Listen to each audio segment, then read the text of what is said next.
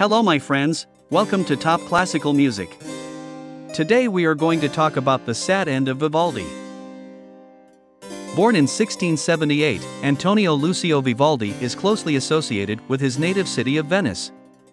He studied music as a child with his father, a violinist. At the age of 15, he began to study for the priesthood and was ordained as a Roman Catholic priest in 1703. Vivaldi spent most of his career at a single institution, a home for the illegitimate children of Venetian noblemen and courtiers. Starting as a teacher in 1703, Vivaldi had as his pupils the girls at the Ospedale, for whom music was a key part of their curriculum.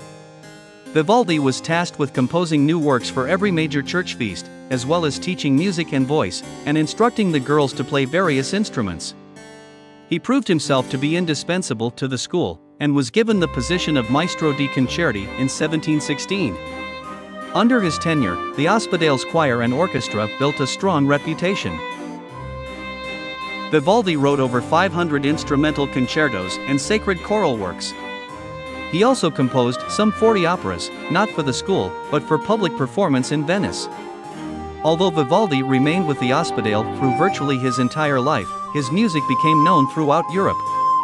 Vivaldi's influence may have helped to lighten the darker aspects of the Northern European Baroque by infusing it with a joyful, Mediterranean tone. In 1740, Vivaldi moved to Vienna. It is thought that he may have hoped to gain a position with the Austrian court, but seems to have found no success. He died in Vienna as a pauper in 1741. At the time of his death, Vivaldi's music was already falling out of favor and few of his compositions were available. He would be virtually ignored until after 1926, when a large cache of original manuscripts was discovered, including his now beloved Four Seasons. Forgotten works by Vivaldi continue to appear from time to time, most recently in 2003 and 2005. Well, that's all for today. See you in the next video.